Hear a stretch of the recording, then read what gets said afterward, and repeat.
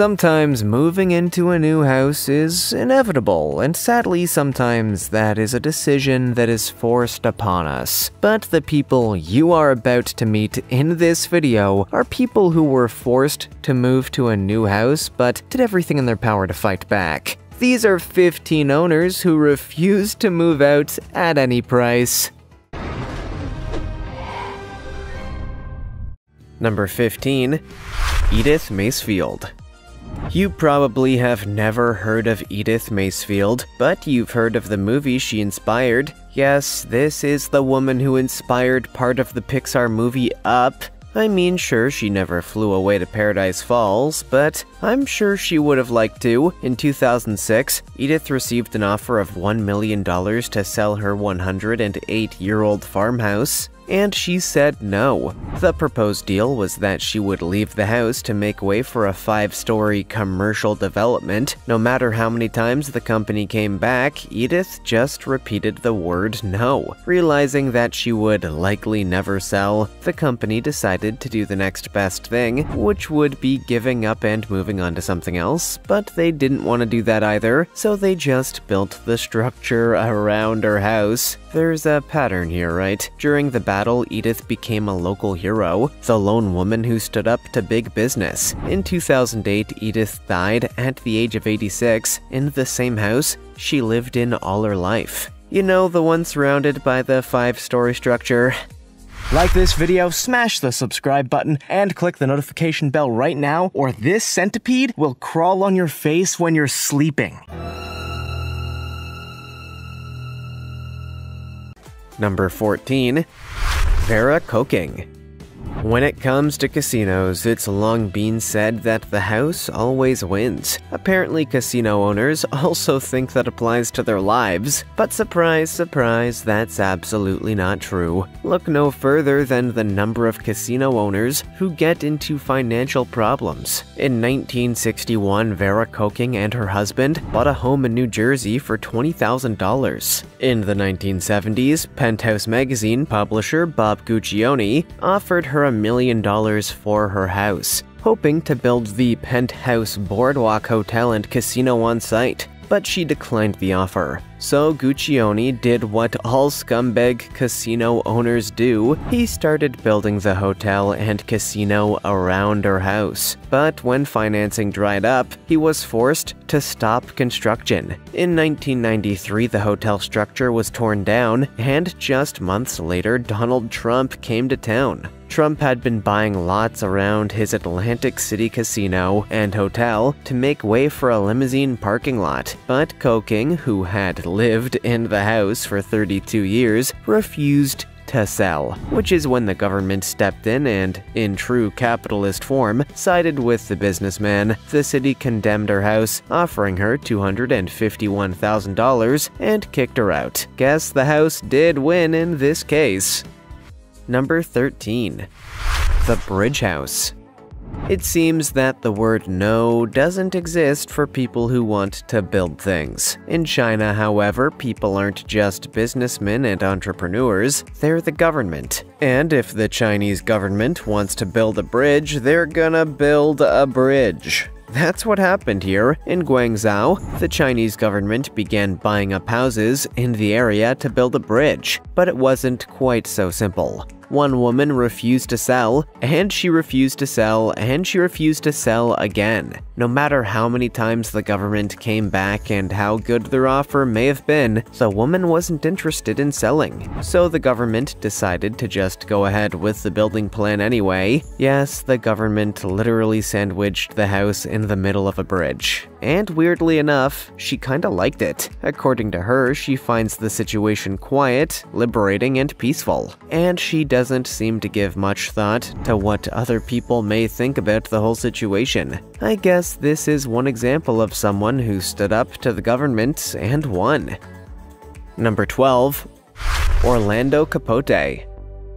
Meet Orlando Capote, a man with the dubious honor of having his tiny home surrounded by the biggest housing development in Coral Gables history. Yes, his once beautiful home has been turned into nothing more than a novelty because he refused to sell his house to people looking to make a quick buck. In fact, Orlando has refused to sell the house from the very first day that the idea was floated. And today, even as the development towers high over his little house, he remains steadfast in his determination to not move out. The house is my soul. So what good is it to, sell your soul for all the money in the world? Which is an impressive stance to take, considering all of the things that probably suck about the situation. I mean, think about it. Daylight is likely pretty limited. Cell service probably sucks. Good luck watching TV. But don't worry, because I'm sure you can just ask one of your many neighbors. Despite his determination, Orlando Capote could not bring an end to the creation of the Plaza Coral Gables development, but he seems to be just fine about the state of his life at the moment. Again, even though he probably gets little to no daylight on an average day. Number 11. Curtis Pendergrass.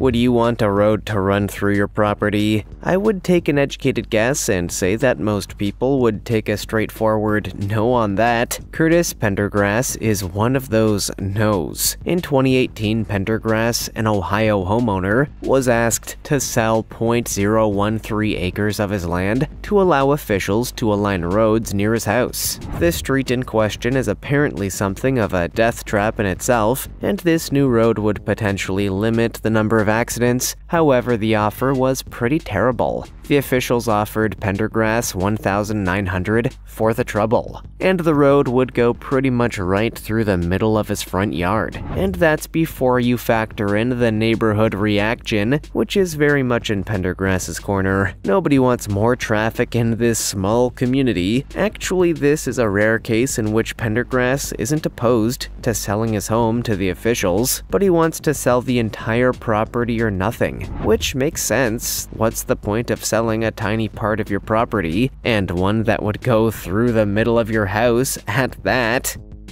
Number 10. The Highway House. Imagine just for a second that you want to go for a walk, but when you step out of the house you find yourself in the middle of the highway. That's pretty much the story of Luo Baogan's life. Many years ago, the Chinese government decided that they would build a brand new highway. The only problem, one they have apparently faced many times, was that there was a whole community of people in the way. So the Chinese government offered every homeowner around $41,000 to evacuate and allow the house to be demolished. But Luo Baogan and his wife said no. To them, that payment was nowhere near enough to pay for a new home, so they stood their ground and refused to go anywhere, no matter how much the Chinese government urged them. Unfortunately for them, the Chinese government had no intentions of just moving on, and just paved a new road around the house, so now the Baogan's home is basically the centerpiece of a makeshift roundabout, presumably a strategy to force them out. Well, the joke is on the government. The Baogans still live there and have no interest in leaving. Number 9. The Ring Viaduct.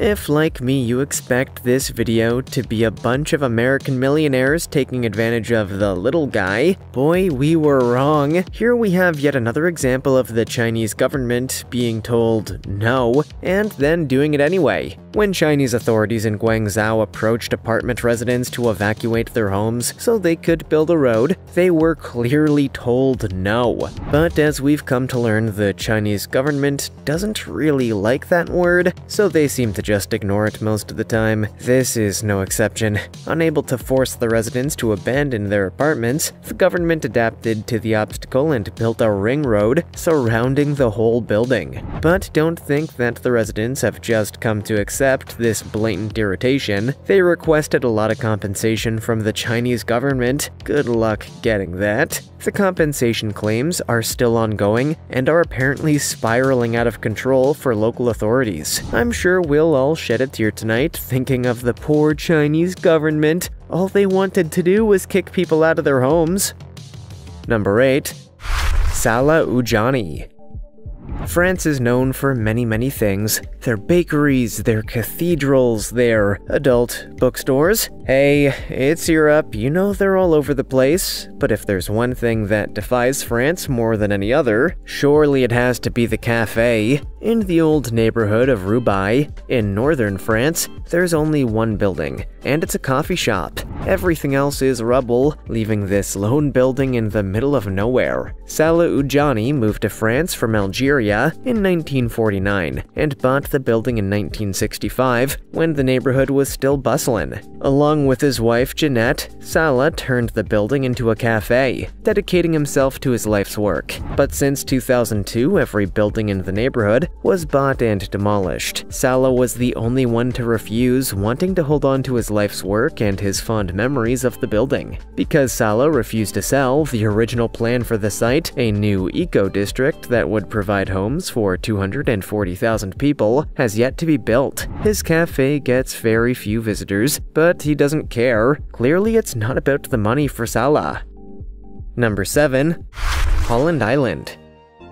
In its final years, Holland Island only had one house, and it truly did look like the kind of house you'd see in a horror movie. But the story behind his lone home isn't terrific, at least not in the traditional sense. Holland Island was first settled in the 1600s, and by the 1900s the island had around 360 residents. At its peak, the island was a bustling hub of activity with 70 homes, many stores, and more stuff. But by 1920 the island was suffering the eroding after effects of the wind and tide. Unable to fix their crumbling homes, most of the residents evacuated and headed for the mainland. By 1922, everybody was gone. Over time, the houses started to disappear beneath the water, except for one. Yes, this is a story where the house literally said no to death.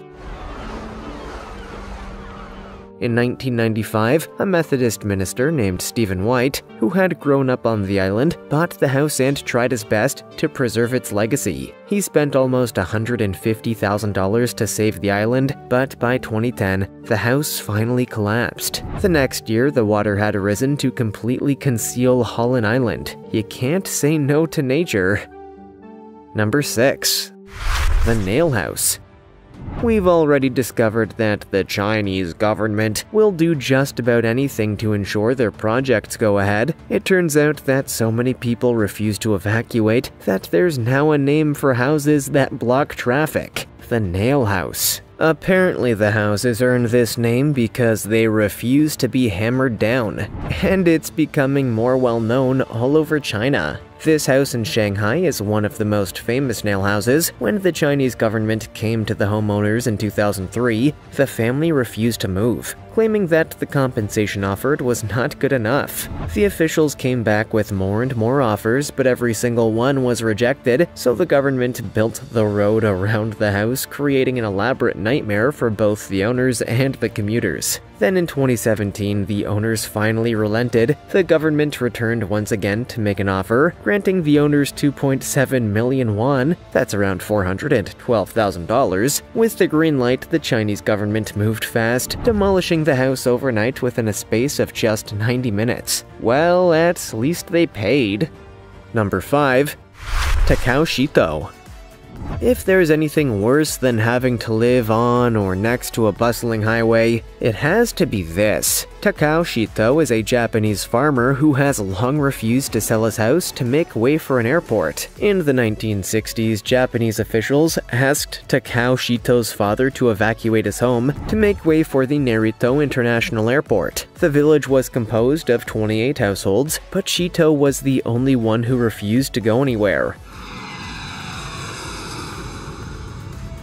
And if you're thinking it was because the Japanese officials offered some measly sum, you'd be wrong. They offered the homeowner around $1.8 million, but Shito didn't want the money. He exercised his legal right to force the airport to build around his land. Decades later, Takao-shito is still upholding his father's demands. ここに住んで農業を続けたいっていう。 He has no interest in the money. He just wants to continue his farming in peace. Shito's farm grows up to 10 types of vegetables at any one time, regardless of the excessive noise and air pollution, which is kind of impressive in its own right, and despite the continued hopes of the Japanese officials, it doesn't look like he's going anywhere. Number 4. The Half House. When you see a fairly tiny home attached to a much bigger one, it's usually something known as a spite house. This weird half home is not a spite house. Actually, it's something more like the kind of nail house you'd see in China. But we're actually in Toronto, Canada, where this house is 100% legal. And in fact, it has quite the history. The main house was built sometime between 1890 and 1893, and it was one of 6 identical homes on the same street. But in the middle of the 20th century, a questionable land holdings company started buying up all the houses. Because these are row houses, the officials had to tear down the houses one half at a time. But 54.5 refused, forcing the authorities to very carefully tear down the neighbor in such a way that the facade would not be disturbed. The house has proudly stood in Toronto ever since, though it's apparently starting to show signs of age. Still, for half a house, it's lasted remarkably long. It's as much of a part of Toronto's history as any other historical building. Number 3. Austin Spriggs. He sounds like the protagonist of a children's book, I know.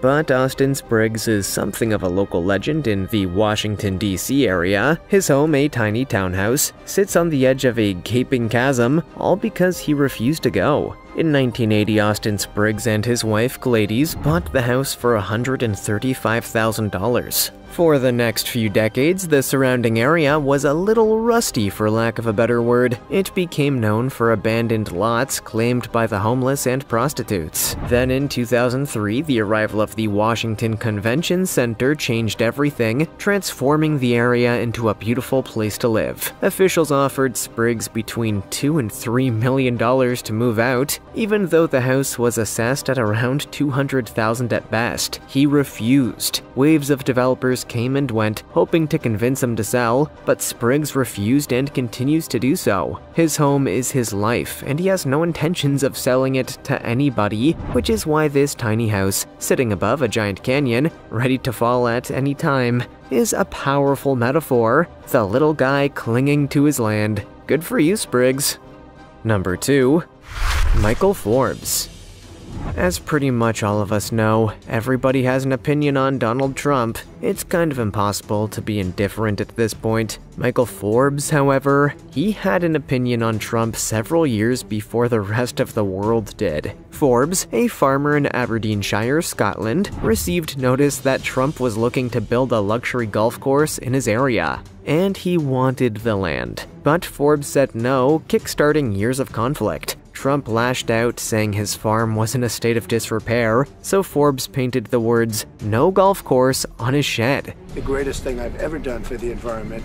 Trump hired contractors to fence off land owned by Forbes. Trump hired people to forcibly remove Forbes and others from their homes, and claimed that the property was a slum. You kinda get the picture here. Forbes gave a simple reply to the media: Trump can take his money and shove it up his arse. Forbes' story became such a sensation that it became a documentary. You've been trumped. A year later, he was named the top Scot at the Glenfiddich Spirit of Scotland Awards for taking on Trump, an award that angered Trump so much he said Glenfiddich was a terrible embarrassment to Scotland. Takes one to know one, I guess. Number 1.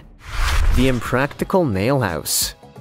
We've seen a lot of nail houses today. This is quite literally the most impractical of all of them. How in the world is anybody supposed to deal with this? Better ask the Chinese government. Like the other nail houses, this is the result of a homeowner refusing to give in to the Chinese government. No matter the compensation or offers they received, the homeowner stood their ground and said no. But this is also one of the most confusing end results because, again, this doesn't seem to benefit anybody. The homeowners suffer, the commuters can't really get around the house. It would probably have been more convenient to just build a ramp and ask drivers to jump jump the house. But if you're not Evel Knievel, and I will take an educated guess to say that most people watching this are not, that's probably not too practical either. Either way, this is a sucky situation for everybody. Whether you think the homeowners were right or wrong to give in, this is a perfect example of the dangers of refusing to yield.